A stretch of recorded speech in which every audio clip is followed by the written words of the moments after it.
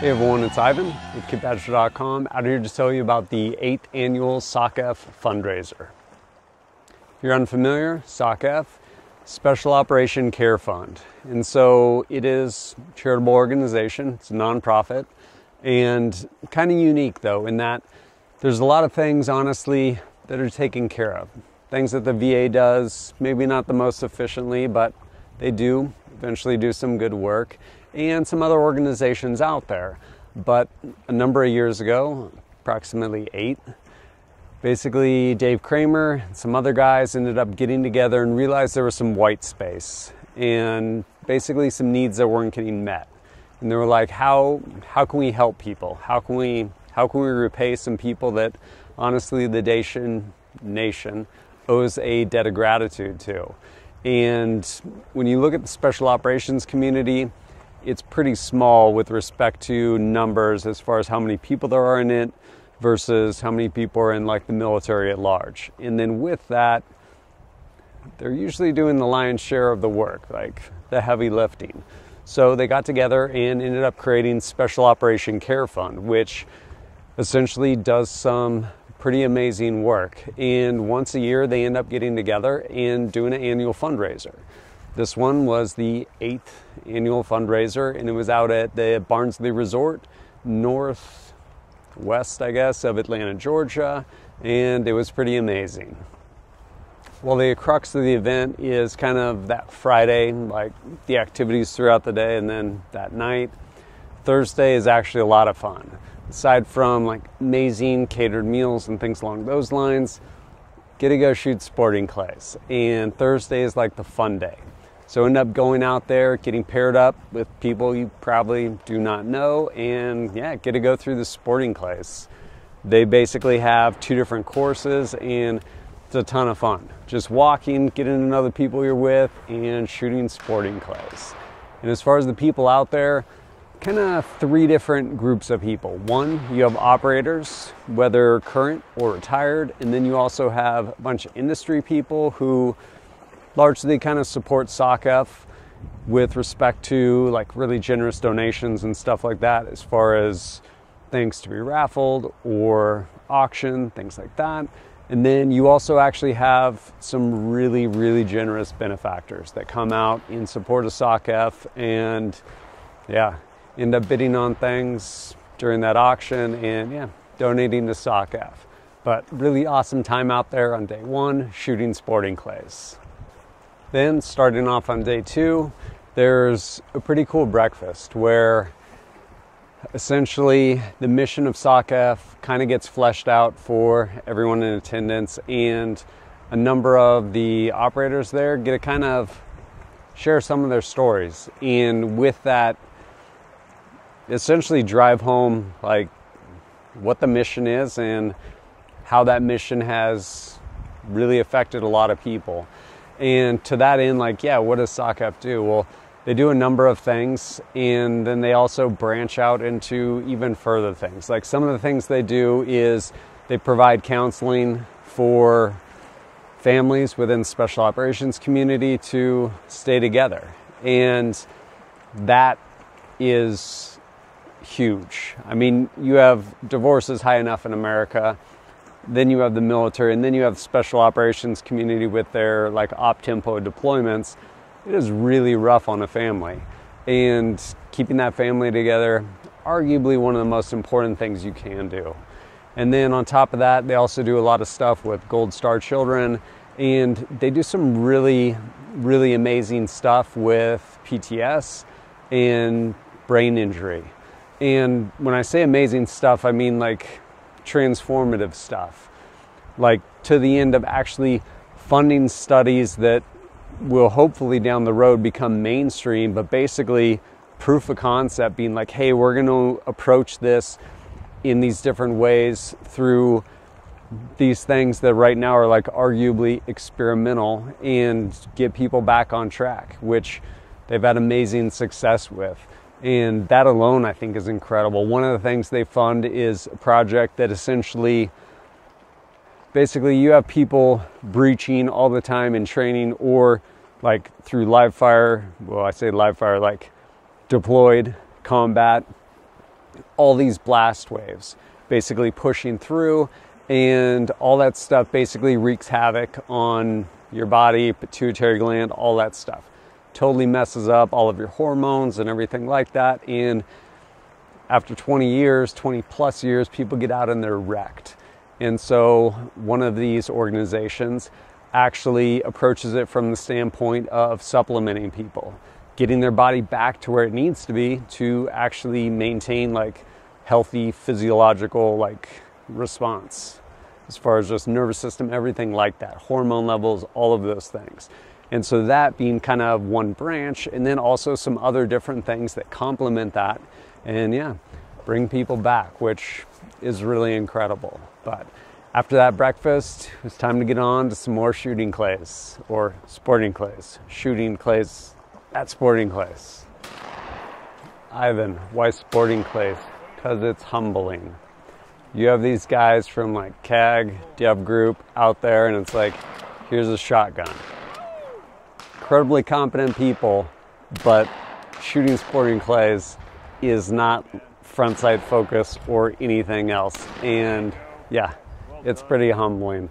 And so you have people out there, some of the benefactors that come out there, and they're just like, oh yeah, like this, bam, bam, bam, like clean stages. And then, man, it can be frustrating.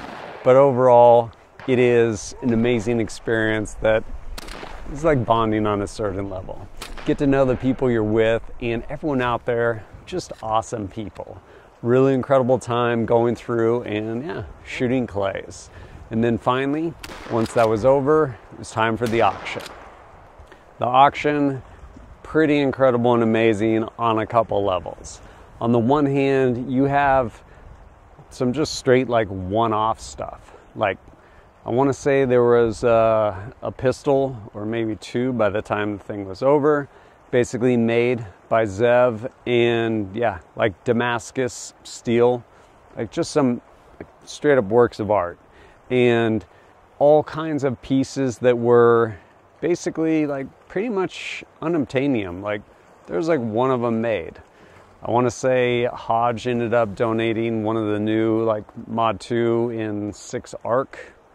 Pretty sure there was only 2 of those guns in the world, and all kinds of different stuff. And you also had some really incredible like historic pieces, flags that were carried into combat in some pretty crazy places by some pretty amazing like groups of men, and all kinds of other things like that. And then there were some like really historic pieces too in that live auction.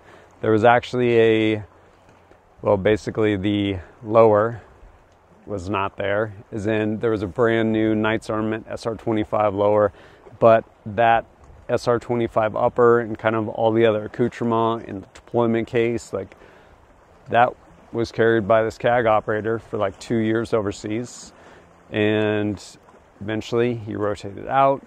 That gun ended up going to another guy, carried it for another year, ended up actually getting killed in Iraq. And yeah, that gun ended up getting sold. And well, the upper, obviously, they're not selling that lower, not getting that from the government, but some pretty amazing like historic pieces like that. And with that, some kind of pretty cool art that happened too. I had the opportunity to meet Joe Everson, incredibly talented artist, and kind of big picture, he ends up basically singing while he paints, and there's a reveal at the end. And I remember I had the good fortune actually to go to this event last year, the 7th annual one, and I remember watching, just enthralled, and I'm like, man, like what is going on? Like, this is cool. And then the reveal at the end, I'm like, like I did not have my camera running. So this year I made sure I actually filmed it, and yeah, pretty incredible.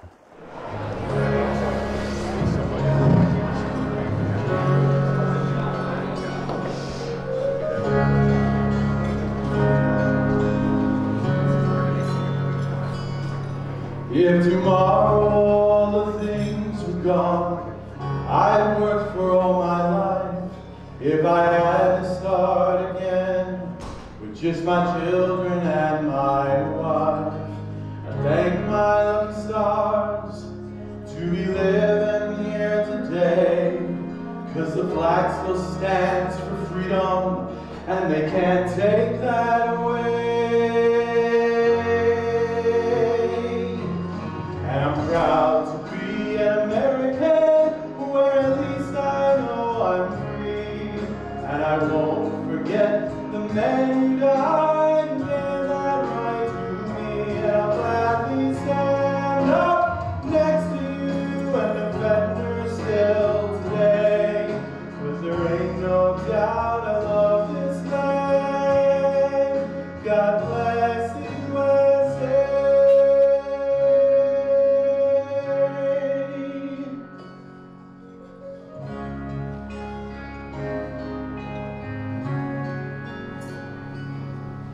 From the lakes of Minnesota to the hills of Tennessee, across the plains in Texas, from sea to shining sea, from Detroit down to Houston, from New York to LA, there is pride in every American heart, and it's time we stand and say, that I'm proud to be American, where at least I know I'm free, and I won't forget the men who died and gave that right to me, and I'll gladly stand up next to you and defend her still today, 'cause there ain't no doubt I love this land. God bless the USA.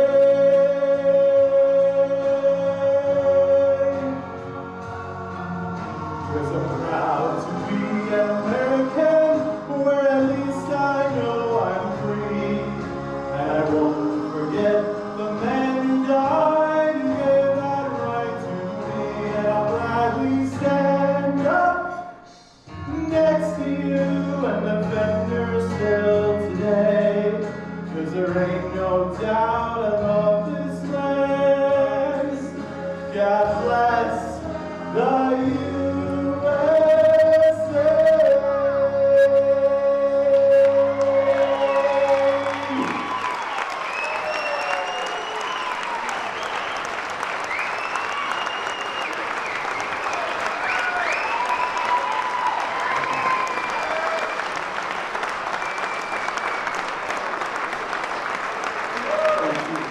That painting ended up getting auctioned and a bunch of other amazing stuff.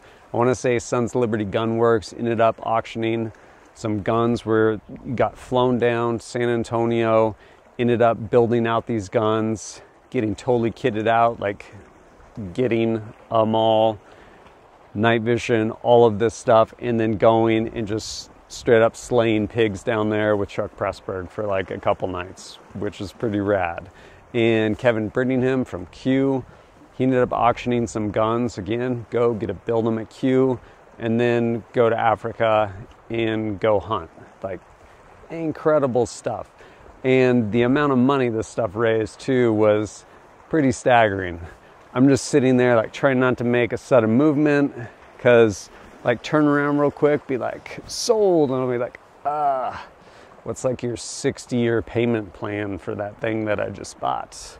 But it was incredible. Some amazing, generous people in that room. And I think the live auction alone ended up netting $1 million, which is mind-blowing, especially when you look at kind of perspective too. This being the 8th annual, I want to say the first one they raised like $25,000. And they raised like $1 million in that live auction. And then I think through the silent auction and raffle and some other generous donations, like another $2 million. So like $3 million in one night. And that's huge, because that's $3 million. Like actually $3 million. What do I mean by that? It's 100% pass through. The entire board is volunteer. No one draws salaries. There's no private jets. There's no giant special building like Wounded Warrior Project. Like no one's pulling salaries or anything like that. you have a bunch of really dedicated people, dedicated to their mission, doing good work and helping people. Coming away from it, it was a really incredible event. On the one hand, getting to meet some incredibly generous donors and yeah, just watching that live auction and then turning around and getting to meet and interact with amazing Americans that are the recipient of that generosity and having their lives changed. SOC-F, they do incredible stuff. And again, like just finding white space and getting people the help they need that is not currently provided with other organizations, to include the VA. And yeah, so cool. And for an organization like this to be 100% pass-through, where that $3 million is going straight to helping people and not someone's jet or some sort of massive office space, that's cool. I mean, Dave and the rest of the group, they volunteer and basically run it out of his garage. That's incredible. But such a cool organization and a really amazing event. If you'd like to support SOC-F, a number of different ways you can do so. There'll be a link down below. You can check it out and donate if you would like. As far as going out to the event, it is invitational. I'm not exactly sure how to get that invite, but pretty incredible event and amazing organization doing really good work. But as always, thanks for joining us at kitbadger.com. Look forward to seeing you next time.